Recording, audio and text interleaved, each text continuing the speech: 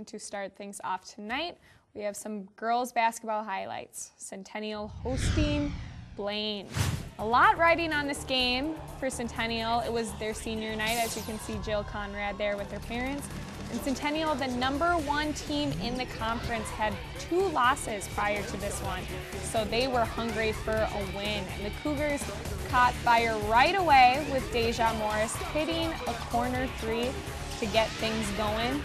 Blaine, struggling with possession on offense, turns it over, Girding with the steal, finds Deja Morris for the layup, and she finishes. Deja would end up with 25 points that night.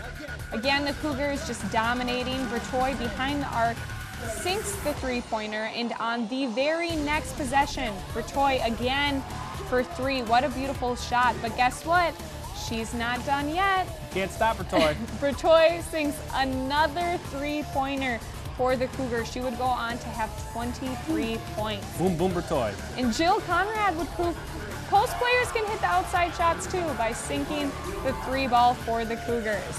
At half, Cougars would lead 55-11, but early in the second, Bengals would get a nice drive, but by Schwenglinger, she finishes and goes on to make the free throw.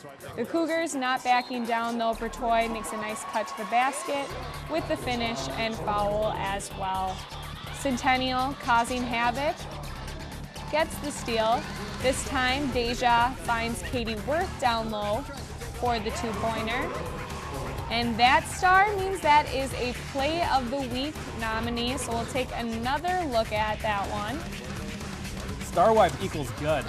Great playmaking there for the Cougars, and Centennial would end up winning 90-38, and we caught up with a couple Cougars after the game. With a lot more intensity, and we focused and we played hard to get the win. Yeah. And Jasmine, you hit a number of open shots. Deja, you did as well, especially early on. Was there anything specifically that you thought your team was doing well to get you open shots tonight? Yeah, I really think we moved the ball around well, so then the defense had to collapse and it created open shots for everyone.